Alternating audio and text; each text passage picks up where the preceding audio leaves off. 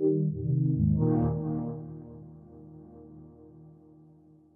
I'm Thomas Holt. I'm the art director for environments for Smite. So can you talk about the new art update for Mount Olympus? Definitely. So the new Conquest map is really exciting. We've done a complete visual overhaul to it, along with some gameplay changes aimed at the design changes that we're introducing for Season 2. And we've basically changed the whole thing. We've introduced a lot of landmarking, a lot of vistas, and basically visually changed it a lot to bring a lot more immersion, better navigation, and just make the overall map more epic. Now, I remember watching your video, and you mentioned how that you can see the smoke plumes coming out. Like you can see the fire giant like literally anywhere. What was the goal for doing something like that for the Mount Olympus? Right. Well, for a MOBA, it's important to know where you are at all times. And for us, we're very different from other MOBAs because of our third-person camera. And so navigation for us is very different from a top-down map that always is north, south, east, west, and easy to kind of navigate because the players have control of the camera. They can be turning it around. And what we wanted to do is we've got the volcano on one end, Mount Olympus on the other end. So the ends are very clear, and you can see them from anywhere in the map, and you know where you are. And so we wanted to introduce very strong landmarks midway so that the players had a very strong connection to, like, that's the Gold Fury side, this is the Fire Giant side, and know kind of where they are in relation to the center of the map.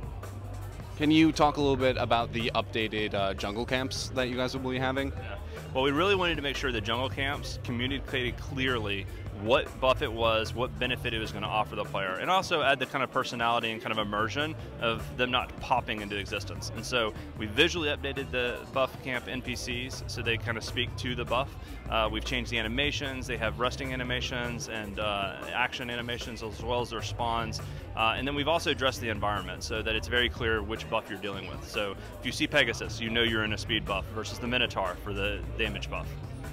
Now, what are the difficulties of creating a map like Mount Olympus with being gorgeous and pretty, but not making it too pretty for players to not get distracted while they're playing the game? So with the new Conquest map, we obviously want to make it as gorgeous as we possibly can. At the same time, we know gameplay comes first. And so we want to make sure that the background is the background, that it sits back from the players, from the gods, from the abilities. At the same time, helps increase immersion, helps bring focus to the gameplay, and doesn't distract from it. So we pay careful attention to the colors we used, the contrast that we used, where we used our materials, and where we did those things for navigation to make sure that it enhanced the gameplay versus distracting from it. It's also extremely difficult as you're dealing with something this big and this grand and this complicated, and trying to make sure that it fits within budget, it runs at frame rate, that you have the technical constraints in place so that the players have the best gameplay experience possible within the setting.